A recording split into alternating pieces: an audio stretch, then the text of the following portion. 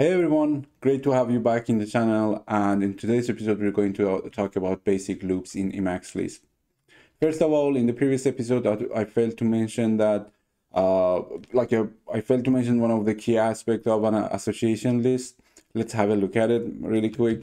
So we learned from the previous episode that an association list is basically a list of key value pairs, right? Let's define a new list A and put two pairs A1 and B2 in it, right? So as you can see, A has two keys, A and B, with their associated values. Now, if I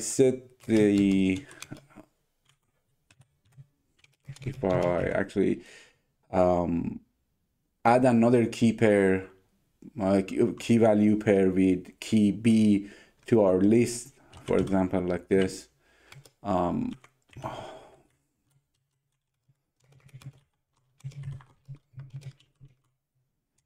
Yeah, something like this, right? As you can see, we have two keys we have two B's basically in our list. Whenever we want to actually look up B in our list, it always returns the first occurrence of the key that you're looking for. So that's actually a really important aspect of an association list. I failed to mention it in the previous episode. So basically I can repeat this step with another value for B being like 1,000, right? And as you can see, I have three B's in my list, but whenever I look up B, it is going to return the recent version of B that I inserted in the list. That's really important. I forgot to mention that in the previous episode. Sorry about that. Also, a friend in YouTube named, I hope I'm not butchering your name, Tamas or Tamash maybe, mentioned something really important. So if you look at the command log that I have in my Emacs right now, the way I usually evaluate expressions is to navigate to the end of the expression and use Control X, Control E to evaluate it. As you can see, the function is eval last exp, right? This is my preferred way of evaluating expressions, but it's not the only way. There's some other ways, and as Tamash actually mentioned, there's another function called eval-define or define functions, right? By using this function, you can automatically evaluate all the top level expressions that you have in your buffer. It's like really handy when you develop some Emacs Lisp and you want to with one function reevaluate all the function definitions or other type of definitions that you have. You can refer to the documents of this function. It has a key binding assigned to it too, but if you don't like it, you can obviously change it. It's a great way to evaluate top level functions, top level expressions. Okay, topic of the day. So we have more than today. I'm going to only talk about 3 types of loops, but in the next episode I'm going to talk about more loops and basically type of loops that I like functional style loops in the next episode. But let's start by the basic stuff. The very first type of loop that Emacs Lisp has is while loop, like almost any other programming language. The form is basically like this. It's like a function call. While is not a function, but you know what I mean, like the evaluation rules of lists in Lisp. We try to find a special form or a function called while. We had to provide a condition and the body for the loop. So the way it works, it evaluates a condition. If it's at if it has a true C value, it actually evaluates the body and loop back to the when the body is over. Like, you can provide as many expressions as you like in the body, and when it's done, it goes back to the top of the body and reevaluate condition again. If it's truthy, continues. It does this as long as the condition is true, and when it changes, like when the condition is false, it just return. The return value of the evaluation of while is always like condition itself. So since you only get out of a while loop only when condition is false, so it's safe to say that a while loop is always evaluates to false, right? Always evaluates to false. If your condition is always true, you never get out of the while anyway, right? And obviously we need to explicitly set the condition to be false whenever we want to jump out of the, like break out of the while loop. Here is an example. Let's say we have like a local variable called foo, and we set it to 1, right? It doesn't have to be local, but you know, that's the way we write Lisp. You seriously, like, actually, it's a good idea to talk about something right now. When I see newcomers in Lisp start writing Lisp with their background in other programming languages, I see them using setq in terms of Emacs Lisp or def-var quite a lot in local scopes. Again, anything that you use, any def-var or setq, a special form that you use, result in defining a global variable. If you want to have a local variable, you have to use let. So here we have a local variable called foo, and we set it to 1. The condition of this loop is basically if foo is less than 10.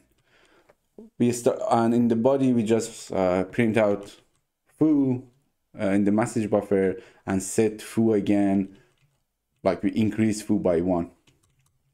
If I run this one and go back to the message buffer, as you can see, 1, 2, 3, 4, and so on. And it returns nil at the end because, as I mentioned, it always evaluates to false, and nil is false in Emacs Lisp. So here's another example with a list. Let's say foo this time is a list that contains bar and bars. While foo, so we want to know we want to iterate like through the body as long as foo has an element in it. And we always take the head or the car and put it in the message buffer, and then set foo to the coder of previous foo. So it's like take the head or take the car, print it out, and then set it to the rest of the list. So it's like iterating the list one by one. Let's see how it works. And as you can see, bar and bars, and it returns nil again. It's quite simple, like it's fairly simple, but it's a little bit verbose. You have to write a lot of expressions to use a while loop. Just because of that, there's 2 macros, dolist and dotimes, that make our lives a bit easier. Since we didn't talk about macros that much, it's only like you just have to know that it's a macro. It doesn't change anything about the way we use it. The form is quite simple. Do list, obviously, followed by a list. The first thing in that list is the variable you want to assign to the element of the list for the current iteration, right? And the list itself, and an optional expression called result. So when the list is over, when we iterate over all the elements in the list, do list is actually going to evaluate that result expression, and the evaluation result of do list would be the result of that expression. I'll show you in an example. Sorry. So again, it's kind of like the previous example that we had a look at for a while. It takes the car of the list and put it in the variable element and iterate the body, evaluates the body, and on the next iteration, it moves to the next element in the list. So here's another example. Again, we set the variable foo to a list containing 9, 8, 7, and so on. This time we run do list, we evaluate do list, and we want the local variable x to contain the current element of foo. And again, as I mentioned, we pass number 10 as the result expression. It literally can be an any expression. So let's do this, for example, right? So whenever the body is over and we iterate over all the elements in foo, we're going to evaluate this result expression, and the result of this one would be the result of evaluation of do list. So let's have a look. As you can see, it returns 11, right? And if we go back to the message buffer, it prints out all the elements in foo for us, and at the end, number 11. But as I mentioned, do list is a macro. We're going to talk about macros a lot in the future. They're really important and we need to understand them quite well. But for now, just to show you what do list actually does under the hood, we can use macro expand like to see what like our macro call translates into, something like that, you know. If you don't understand this, don't worry. When we get to macros, it would be really clear. But I'm just calling macro expand -1, and I pass it the form that I just ran earlier, but I quote it. I don't want to run it. I just want to know what is it, what does this macro expand into, or what form it transforms to, you know. Let's see. As you can see, here's the result. Actually, it translates into a while loop on its own with some variable names that it automatically creates for us. We don't have to be worried about that. And just like the example that we saw for while, it sets the it actually uses the car of that list to set to x, and then our body, and finally at the end it uses it wants to return number 10, which was our result expression. So that's how do list works. It's like much shorter than using while, so you would see do list quite a lot when you're reading Emacs Lisp code.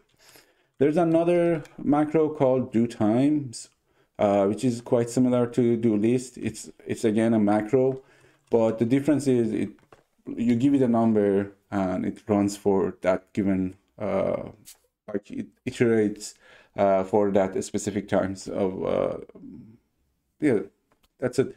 And, you know, it's like for in other languages, you like in C or C++, you're like, you want to run your body in certain number of times. We use dotimes here. The form is quite simple. This var here is the variable, the local variable you want to create as your iterator, or that contains the, or index that contains the current number of iteration, and how many times you want to run the body, basically. So as an example, let's say foo is 10, we want x to be our index, and we want to run like evaluate the body foo number of times, which is 10 times, right? So if I evaluate it and go back to the message buffer, as you can see, it just prints out from number 0 to 9. Quite simple, right? So let's look at the expanded version to see what does dotimes expands into. Again, as like it's quite similar to the example that we had for a while. It just defines a new local variable, sets foo into that, and then sets the default value of x to 0. These two are part of the let definition.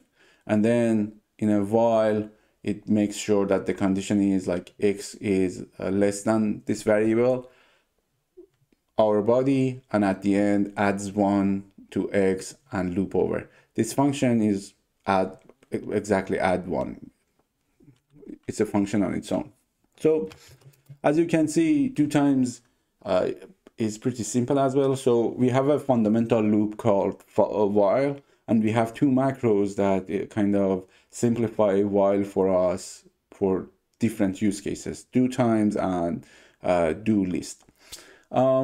That's it for today. For the next episode, we're going to talk about like recursion, map car, reduce, and those type of loops. They're loops somehow, but like they're functional style of iterating through some collection of data. That's it for today. Hope it was useful, and see you in the next episode.